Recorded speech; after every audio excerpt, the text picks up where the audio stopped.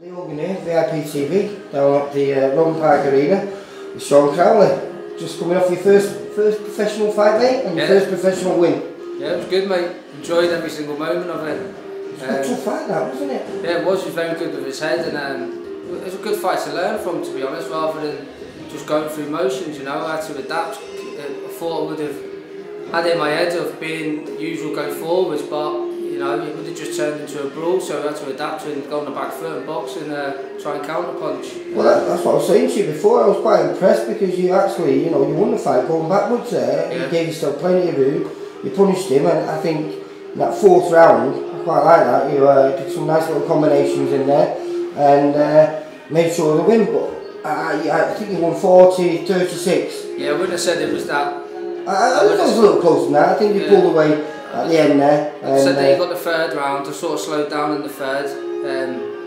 Had the jelly legs the first and second, but you got him. And then in the fourth, I felt like I got second wind, and you know, sod's law to get your second wind in the fourth. Well, I was really impressed because it looked like you were dancing in there. You fought really well off the ropes as well. I was impressed with your movement, mate. Oh yeah, that's what they're there for at the end of the day, isn't it? So, you know, back onto them and move off away from shots. And you southpaw then? Yeah. Yeah, I was going to say, I weren't sure because you do switch a bit, but you were mainly in the southpaw stance. Yeah, right-handed as a southpaw, so I used to be an orthodox years ago and hurt my hands and switched, so you know, it's more comfortable. Dangerous man, eh? Yeah, you know, I learned a lot and there's more to come, and really enjoyed it. You know, it's great to be back in there in the moment. Yeah, listen, this is all about, mate. It's learning. We said this when we did the interview, which you didn't share.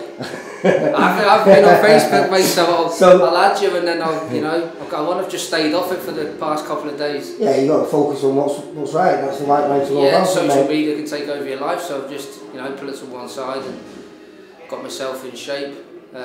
Felt a bit drained. That was a learning curve. You know, it's all stuff that you experience and you know what to do and what not to do for next time. It's nerves, isn't it? It's learning to cope with them a little bit, and like you say, you've been away from it for a little while, and now you're back there, and you think you're all right, but no, nothing can prepare you for fight night, can it? No, until you fight night. Nothing. You know, I was really excited in the changing room, and maybe that was took a lot of energy out of me. But you know, it is what it is. It's a stepping stone, mate. So the next fight there'll be a little bit more improvement. The next fight, by the time you have, say, 5 fights, then you know what the true you is. Yeah, definitely. You know, there was stuff there that I know that I was doing that I've worked on not to do, but I definitely won't be doing it next time. You know. Right. Well, listen. I thought it was a fine performance, mate. Good movement there against a tough lad who really wanted to win there. So well done, Sean. Yeah. Thanks, Luke. Take care, mate. Cheers, Bye bye. mate.